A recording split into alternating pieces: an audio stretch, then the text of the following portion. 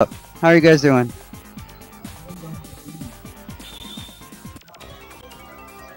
So up right now is JasonD and Rotanibor. Rotanibor's player 1, JasonD player 2. He'll update that in a little bit.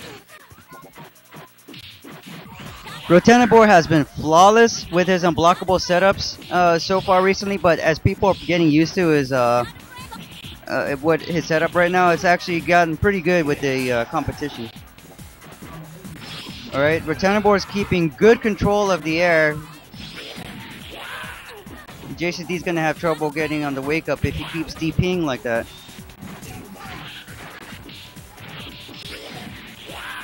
That in-air dash with the low heavy punch is pretty brutal. It's really hard to beat that, and he takes that one. Yeah, if you're knocked down by Lord Raptor, you're gonna have a lot of trouble on the wake up no matter what you do. I think you could push block as you wake up, but like I said, it's pretty tough. Alright, this is the next round. Let's see if Rotanibor can keep his consistency with the rushdown. JasonD getting in there with some good confirms.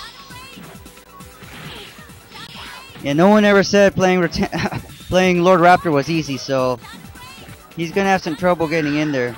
He could beat the guard cancels, which is pretty insane. He gets one unblockable.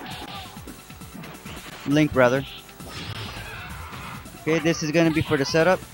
He gets a knockdown. If you knock down Lord Raptor, that's your chance to strike, so keep your distance and try to punish him. Alright, he got him in the corner, he gets a throw, he gets everything. That was a good set already. Jesus Christ. There's a lot of Japanese players that play some of the higher players, man. I don't really recall right now.